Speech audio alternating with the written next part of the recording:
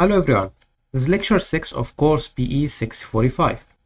In the previous lectures, we have dealt with different types of features, starting from the first order features and ending with the gray level size zone matrix. All of these features can be used in our pipeline or system that we are going to build, aiming to classify between different categories. And as we mentioned in the first lecture, as a recap, a radiomics workflow with artificial intelligence can include 5 steps.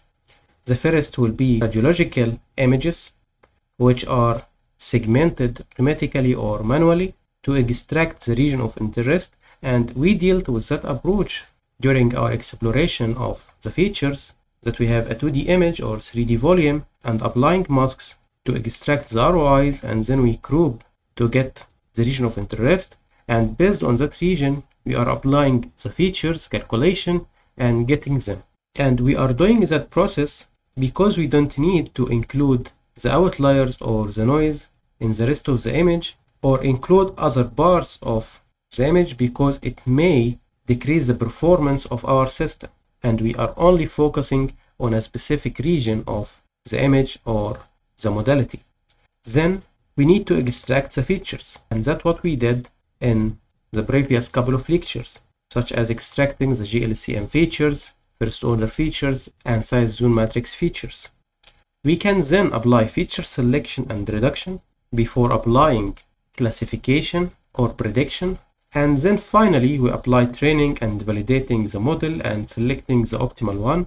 So before continuing exploring other type of features that can be used in radiology and with radiological images, we need to know how to use the learned features such as first order features to be used in our system for classification. So after that, you will be able to get or gather any dataset which is labeled.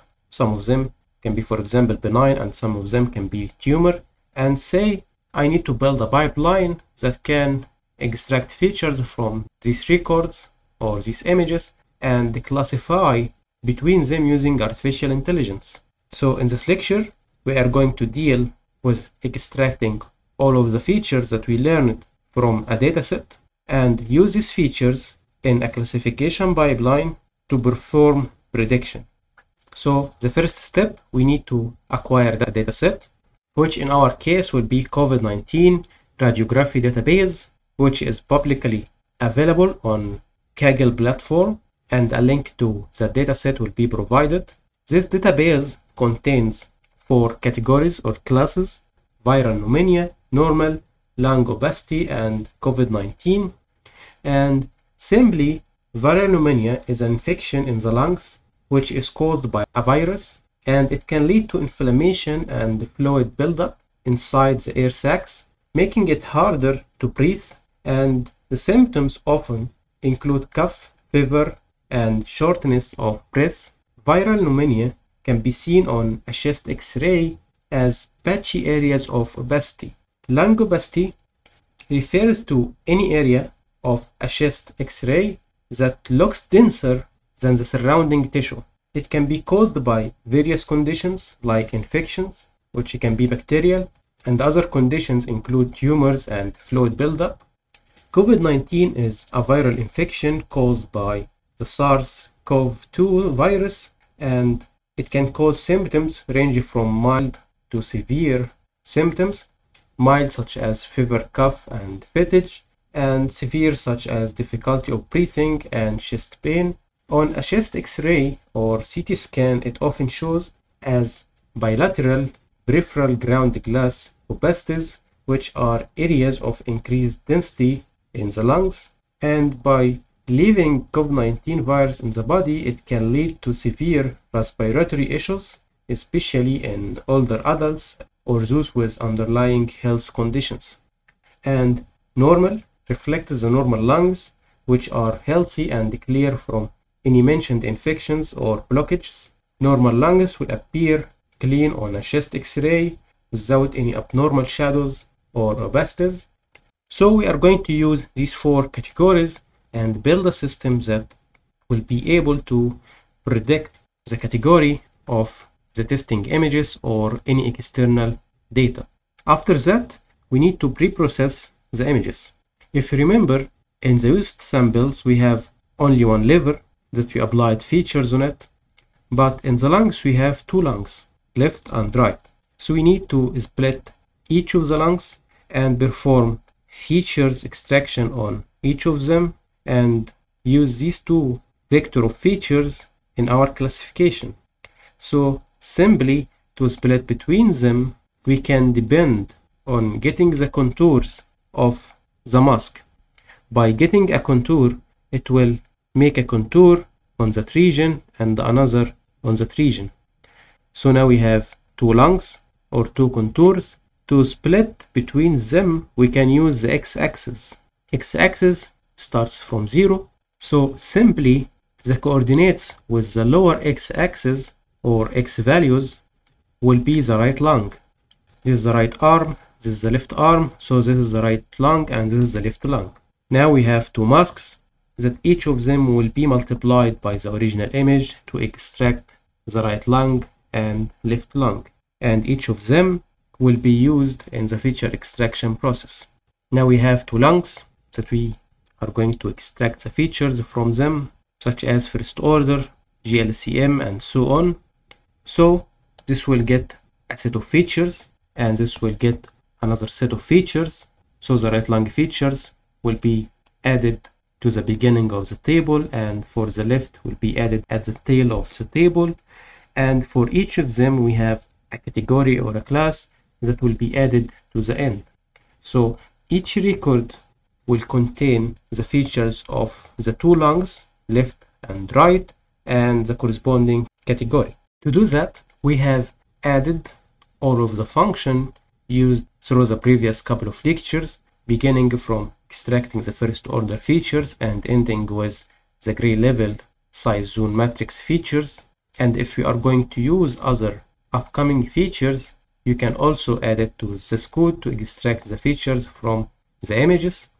We have added all of these functions here, as you see, until we ended with the size zone matrix features. And we are adding the 2D version because the dataset is a 2D dataset, and if you have a 3D dataset, you will add the 3D version of the features. And then we defined the dataset path, which contains these four classes, and we define the classes in a list, and you need to define the classes with the correct name, because when you download the dataset and extract it, you will find these classes with these names. So we need to copy the same name, so when we try to access the folders, it can access it successfully. After that, we defined the input size and the different configurations for the different features, such as connectivity for the size zone, D and theta for GLCM and GLRLM, and ignore zeros and apply normalization for all of the features. After that, we created an empty list that will contain all of the features, which later will represent the table. Then we looped on each category or class in the four classes to load the dataset. We then got the exact or the absolute path of the category by joining that path to the class.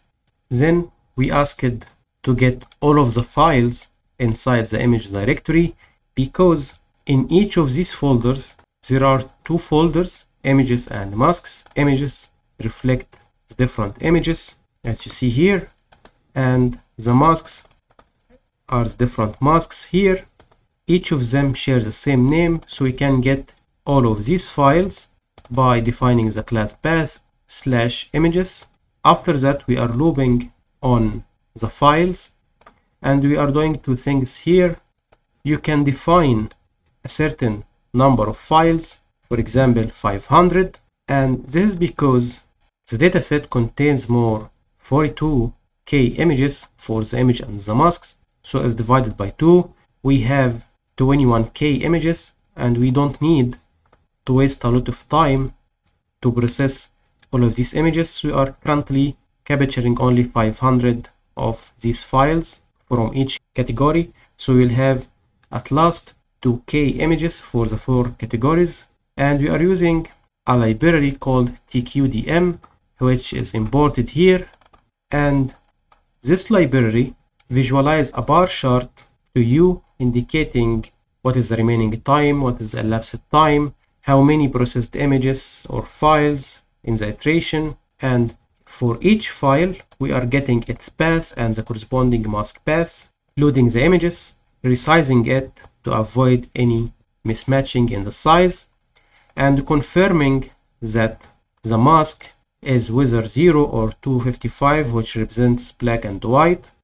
Then we applied the function find contours to find the contours on the mask, and if the contours are not 2, because some images may contain only one lung and the other is not clear or not segmented, or any other issues that can say that we have 3 or 4 contours in the image. So to avoid all of that, we are applying a condition: if the length of the contours is not 2, ignore that image. Then we are sorting ascendingly the contours based on the x-axis, because the bounding rectangle of 0 is the x, and if we need to access the y, it will be of 1, because this function returns x, y, width and height. So the first parameter or value is x. Then the first contour will be the right lung, the second contour will be the left lung. We created a black image with the same shape of the segmentation and filled it with the left lung to get the left lung mask. So we are filling only that contour with white and other regions will remain black, and applied bitwise AND to get the region of interest. The same is done with the right lung. Now we have 2 images. For each we need to get the cropped version and the corresponding features. So we applied a loop on the right and the left lungs, extracted cropped ROI to avoid any surrounding black regions, and extracted the features first order, GLCM, GLRLM, and size zone matrix features. And then we updated our record, which is initially set to an empty dictionary, with these features. And to avoid any duplication in the names, because we have 2 lungs here and each of them returns a dictionary with the same keys, we are updating each key to include _1 or 2, 1 for right, 2 for left. After completing that loop, we are appending the class to the dictionary, so each record now will contain the right lung features and the left lung features and the corresponding class. We will append that record in our records list, which is set here as mentioned to an empty list. After that, we need to store that list in a table. So we are using a package called pandas, which is imported here.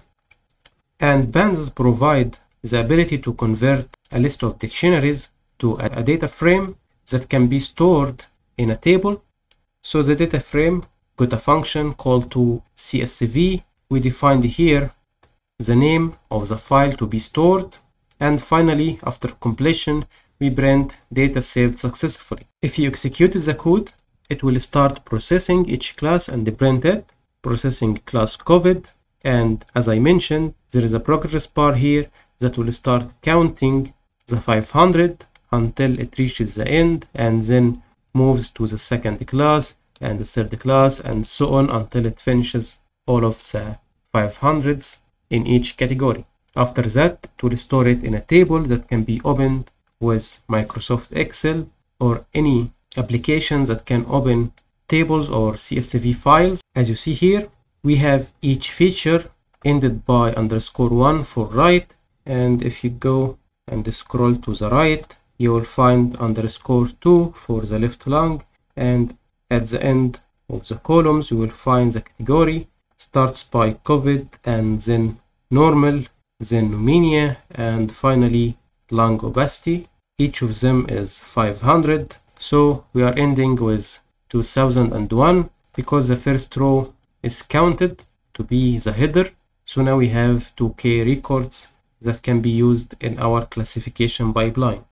After extracting the different features such as GLCM and GLRLM, the next step is to build a machine learning classifier and perform classification.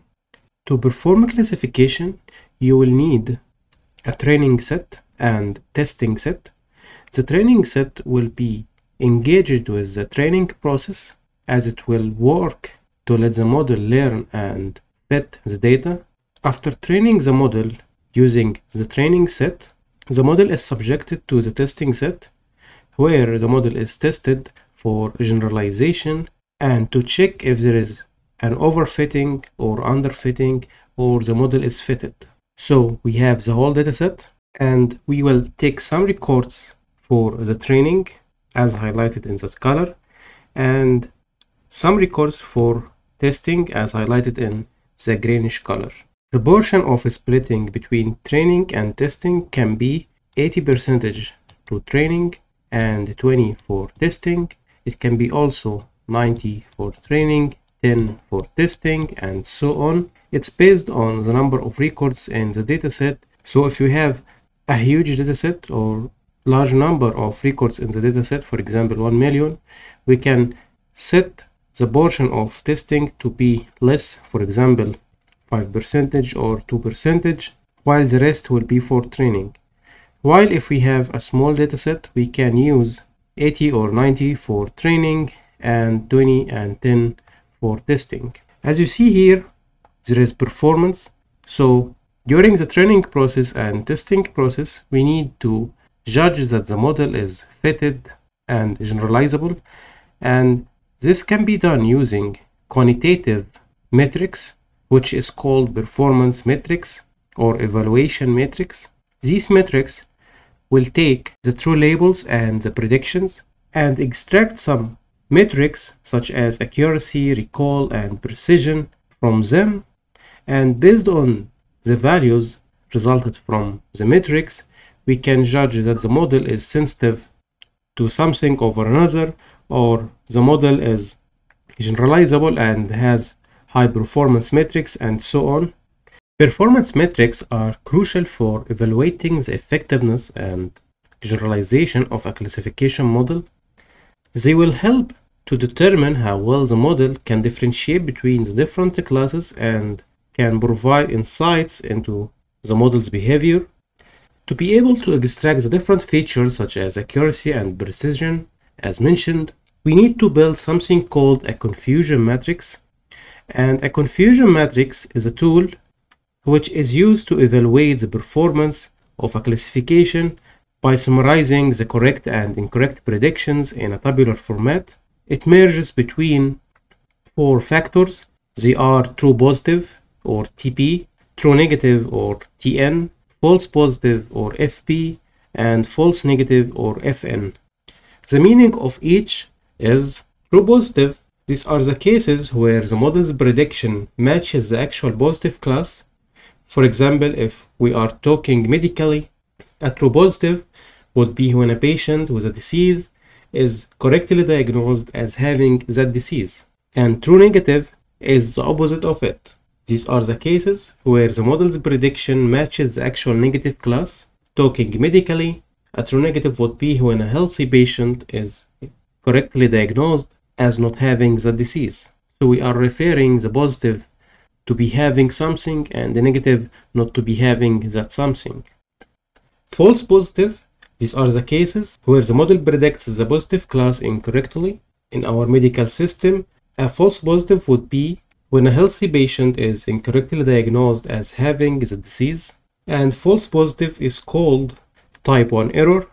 False negative, these are the cases where the model's prediction predicts the negative class incorrectly, and as an example, a false negative would be when a patient with the disease is incorrectly diagnosed as healthy. And false negative is referred to the type 2 error.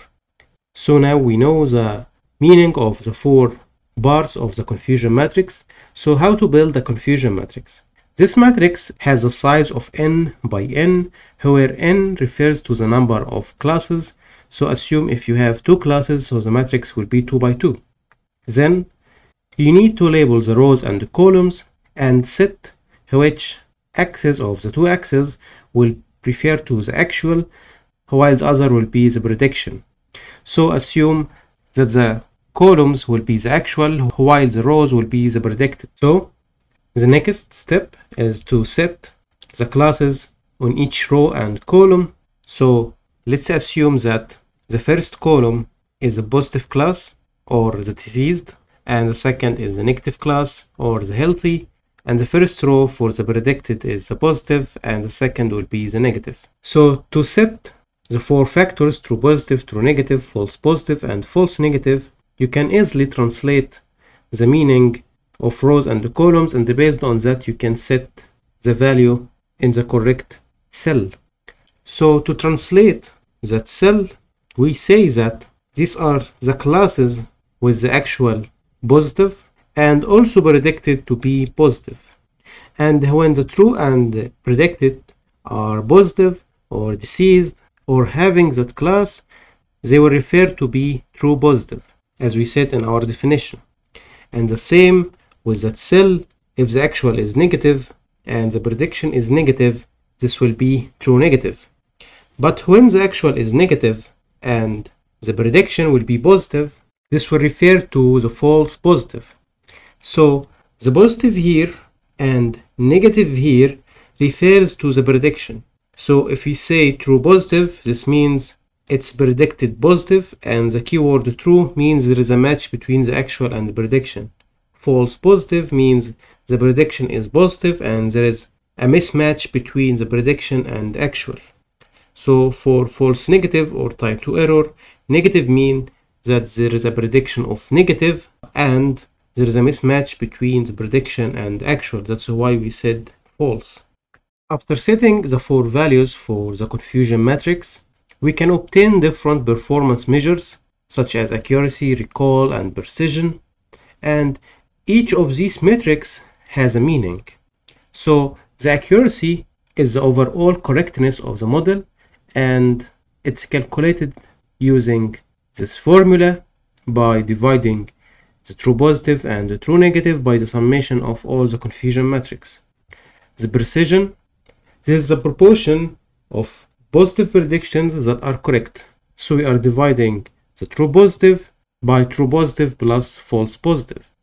Recall, which is called also sensitivity or true positive rate, this is the ratio between the actual positive that are correctly identified. So we are dividing the true positive by true positive and false negative. So if we return it to the confusion matrix to understand the recall and precision, we said that the recall is the ratio between actual positives that are correctly identified. So we'll take the actual positives and these are the correctly identified. So we divide the true positive by the summation of that column. Specificity or the true negative rate is the actual negatives that are correctly identified. So we divide true negative by true negative and false positive. So we take also that column and divide the true negative by the total of these two values, false positive and true negative. F1 score, this is the harmonic mean of precision and recall, which are these. This metric provides a single metric that balance between them, and this is calculated using 2 multiplied by the ratio of precision multiplied by recall to precision plus recall. False positive rate, this is the proportion of actual negatives that are incorrectly identified as positive, and both of them are similar, but instead of taking the true negative, we are taking the false positive. And if we did the same with false negative rate, which refers to the proportion of actual positives that are incorrectly identified as negative, it will be similar to the recall, but instead of putting TB as the numerator, we will set false negative. So if we took true positive divided by the column, it will be recall, and if we took false negative divided by that column, it will become false negative rate, and the same for the other column. Another metric is called Matthews Correlation Coefficient, or MCC. It refers to the quality of binary classification taking into account all 4 components of the confusion matrix. That's why you will see we are combining the different components of the confusion matrix. These are also other versions of the confusion matrix, as it depends on where you are setting the actual and predicted. So for example, in this figure, actual in the rows, predicted in the columns, the same here, but it differs on setting also the positive and the negative. So if you are setting the positive in the first column, the true positive will be here, and if you are setting the 1 or the positive in the second column, the true positive will be here. The same if you swapped between actual and prediction here and here. So simply, as we mentioned, you can translate between the predicted and actual and determine if that cell is correct or not. So for example, let's take that cell. This is the predicted, this is the actual. So we say that this is deceased or true as an actual and also true as a prediction. So if there is a case which is actually deceased and predicted as deceased, this will be true positive. And if you're talking here, the actual is positive and the prediction is negative, so we say it's negative and false, so it will be false negative, because we said the word negative refers to the prediction and false refers to that there is a mismatch between the actual and prediction. What about if we have multiple classes? For example, for classes as you see in this table, the classes are normal, benign, in situ, and invasive. And we need to determine the true positive and true negative, and the same for false positive and false negative. This will be done by getting the 4 factors, true positive, true negative, false positive, and false negative, for each of these classes. So the normal will have the 4 factors, benign will have the 4 factors, and so on. The confusion matrix will be built based on the actual and predictions, and its size will be n by n, and in our case 4 by 4. To determine the 4 components for the normal class, we simply refer to the original confusion matrix, which is referred to that figure. So as said, true positive will be when this class happens in both actual and prediction. So when it becomes normal for the prediction and for the actual, this field will be true positive. So the true positive will be 50. And false positive means we are getting a prediction of being that class, which will be that column, but it's actually not that class. So if you refer to the false positive in the 2 by 2 matrix, it can be that class which is positive, but actually it's not that class which is negative. So in our 4 by 4 matrix, it will be the summation of these 3 values, because these 3 values are predicted to be normal, but they are not actually normal.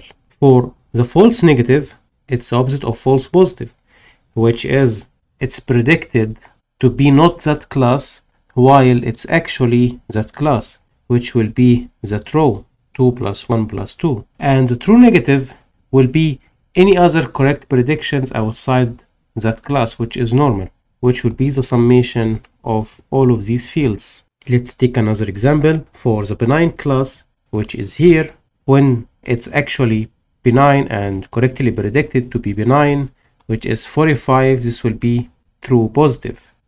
For the false positive, this means they are predicted as benign, but actually they are not benign, which will be 2 plus 2 plus 1. And for the false negative, they are actually benign, but predicted to be otherwise. So it will be 3 plus 5 plus 2. And the true negative will be all other fields outside true positive, false positive, and false negative, which will be 50 plus 1 plus 0 plus 1 plus 40 plus 3 plus 2 plus 7 plus 51.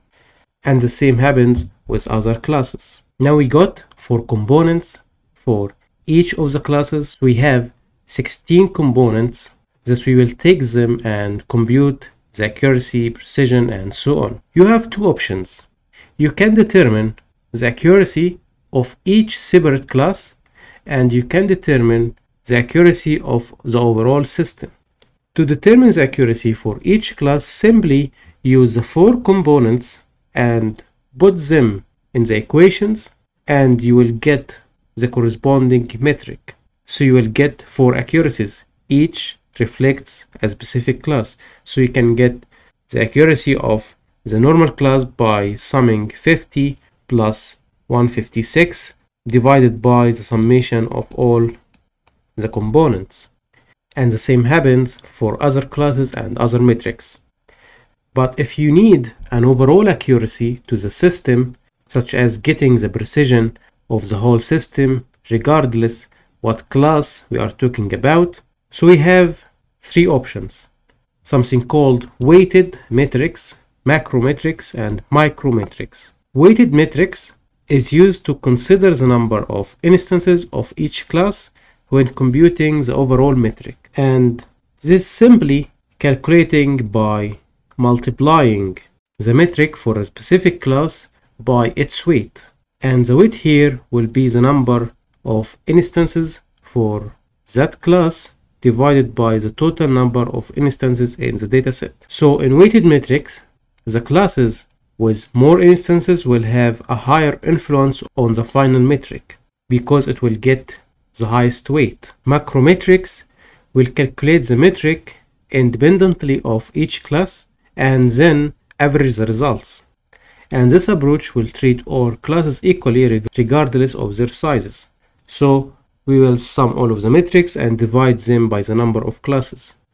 Micrometric, it will aggregate the contributions of all classes to compute the overall metric, and this approach will treat every instance equally irrespective of the class it belongs to, and it's calculated by summing all of the true positives, summing all of the true negative, summing all of the false positive, and summing all of the false negatives, and then calculate the required metric. To understand that, let's go to our example. From the 4 classes, we got the true positive, true negative, false positive, and false negative. And let's compute the recall using macro, micro, and weighted. This is the formula of the recall: true positive divided by true positive and false negative.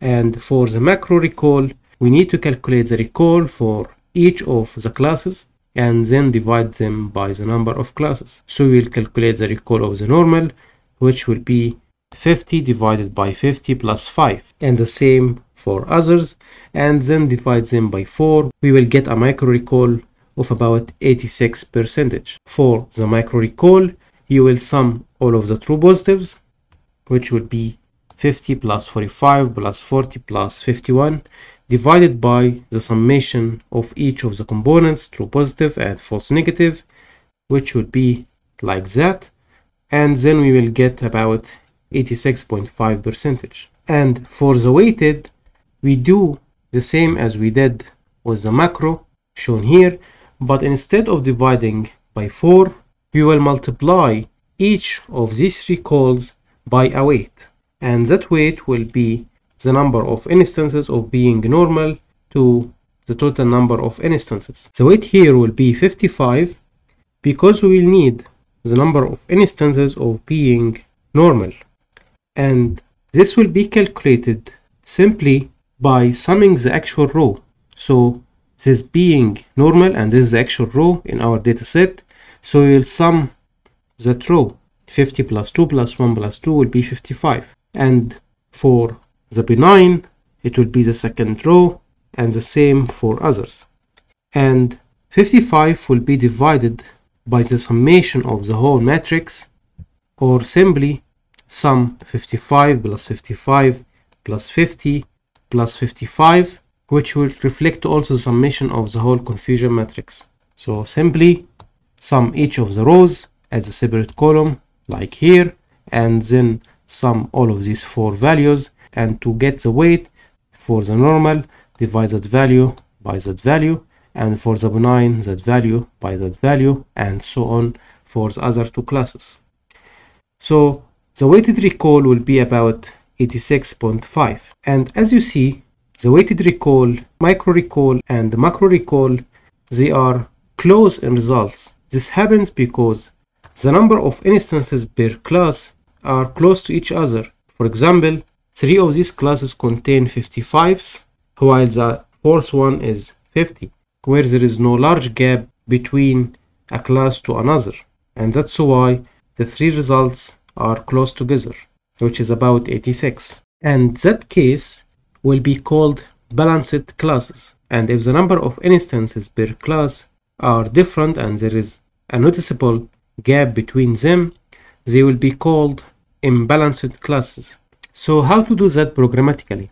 First, we imported the NumPy library and built a matrix similar to the confusion matrix we made in the example, then converted it to a NumPy array, and simply to calculate the true positive and the 3 other components, we use that by simply doing that the true positive will be the diagonal 50, 45, 40, 51, and false positive can be computed by simply summing the rows but not the true positive value. So for example, for the first class we will sum the rows 3 plus 1 plus 0 and get rid of the 50, and this will be the false positive for the first class, and the same for the second, third, and fourth. And false negative will be the same but for the columns, so it will be 2 plus 1 plus 2 outside the true positive, and the true negative will be the summation of the whole matrix subtracted from the other 3 components. By doing that, we will get the 16 components, 4 for each class, and then we can calculate macro, micro, and weighted metrics. The macro averaging or macro metrics, simply we calculate the metric for each class and then get the average. And for the micro, we sum each of the components, and based on that sum we calculate the corresponding metric. And for the weighted, we need first to calculate the weights. The weights will be the summation of the actual divided by the total number of samples in the confusion matrix. So we are summing according to axis 1, means we are summing according to the columns. So for the first, it will be that summation, that's the second, third, and fourth. Now we have the weights, then we can calculate the metric for each class and then multiply by corresponding weights and then sum all of them. This is a vector multiplied by a vector. It will get another vector of 4 values, and then we need to sum all of that to get a single value. After that, we are printing the different metrics for each approach, macro, micro, and weighted. Based on that, we are getting these results. And as you see in the tabular format, the macro, micro, and weighted are close together. As mentioned, we are using balanced classes. So what about if we have imbalanced classes, or in other words, some classes are higher in the number of instances and some others are not, or there is a gap between some classes and another. For example, the benign class has the highest weight. As you see, there is a gap between the macro and micro, here and here and here. For precision, recall, and F1. It's 78 in the macro, while it's 82 in the micro. So when to say that it's useful to use macro and micro or weighted in the scenarios of balanced and imbalanced classes, and which of them would be more significant than the other. Simply, this is a comparison table between micro, macro, and weighted, and the recommendations for each. For example, the micro, it's used for balanced datasets and binary classification. Macro, it's useful for balanced multi-class classification, and weighted will be useful for imbalanced datasets, and it works both with binary and multi-class. So if you have imbalanced dataset, it's better to use the weighted. If you have balanced dataset, you can use macro and micro.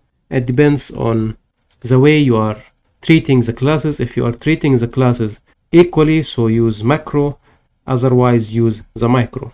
After understanding the performance metrics and the train test split, we need to understand another factor. When you are giving the labels and the training set or testing set to the model will need it as numeric values. As you saw in the confusion matrix, we are dealing with numbers.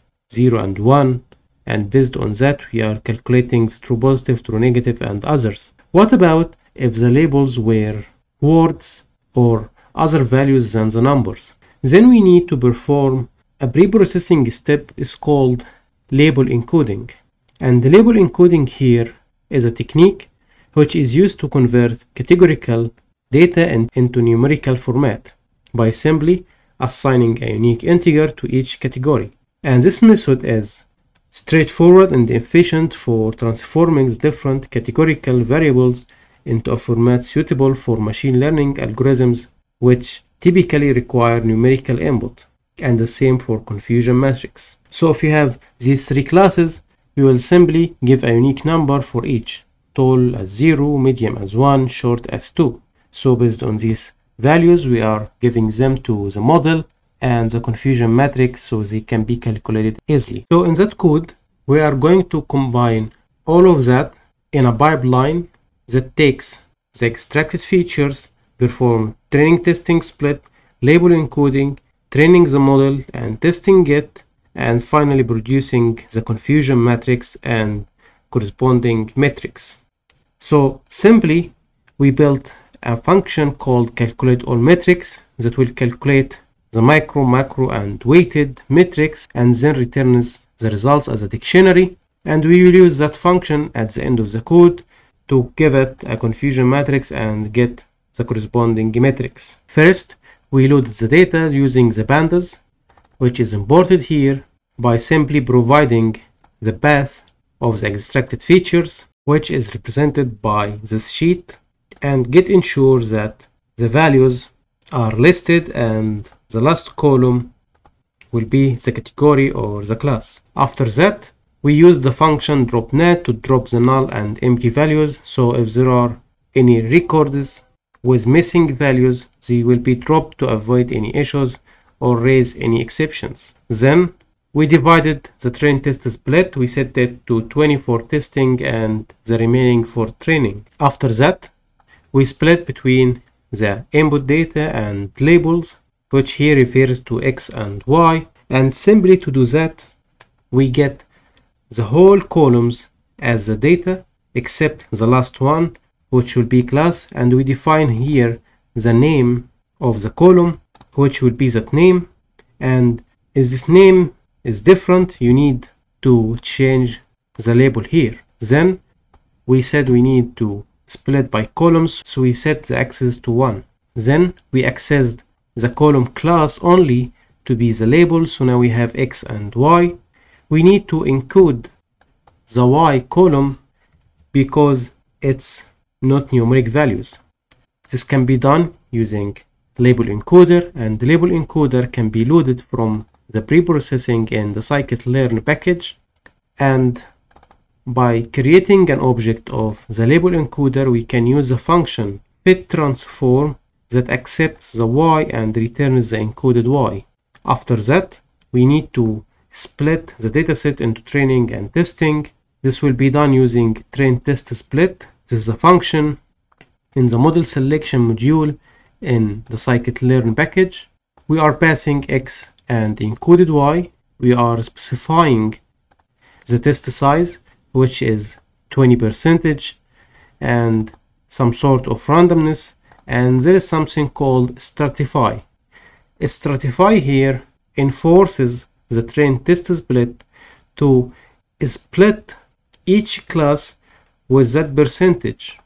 So instead of splitting the whole dataset randomly into 80 for training, 20 for testing, it ensures that for each category that 80% of that category will be for training and the rest, or 20% for testing. The same for the second class, third and fourth. And this is beneficial because if we have some classes that have few records or imbalanced dataset, it will ensure that the division or the split is equivalent in ratios.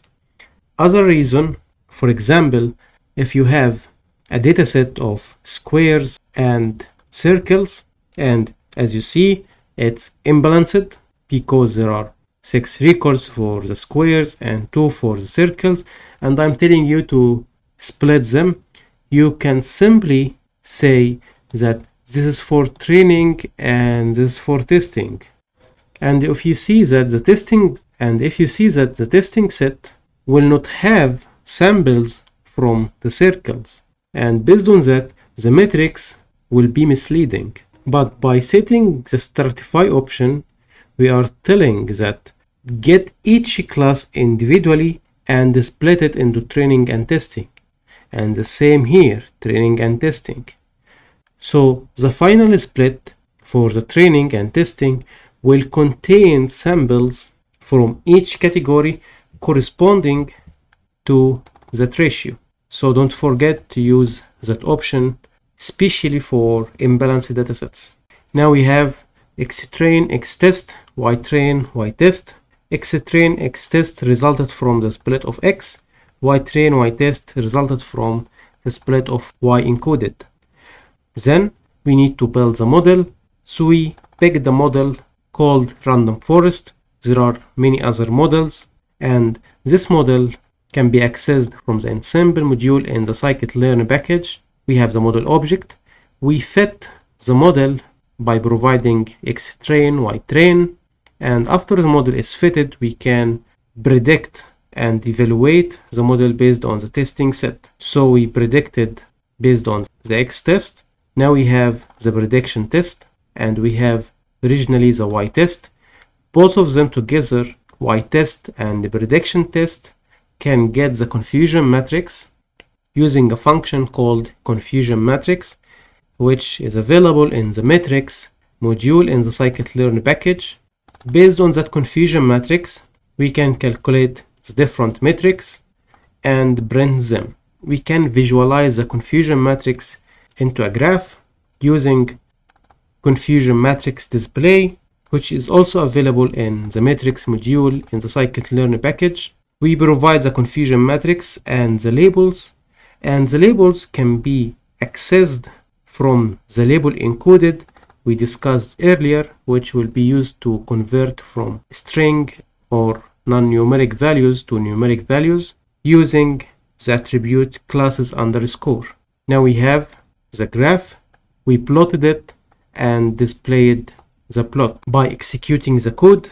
These are the results for the features we extracted from 2K records, 500 for each category, and these are the corresponding metrics for 10K records, 2500 for each category. And as you see in the results, you will see macro, micro, and weighted. And because we have some sort of balanced dataset, we can notice that the macro, micro, and weighted are close together.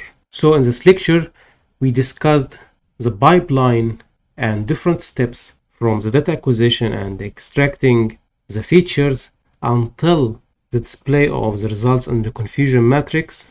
We first acquired the dataset from a resource, extracted the features from them, and the extracted features are stored in a sheet or a suitable format such as CSV or Excel sheet. And then based on these features, we split them into training, testing, and encoded the Y class and passed them to a model, for example the random forest, trained the model, and then evaluated that model based on the testing subset, and finally calculated the metrics and visualized the confusion matrix.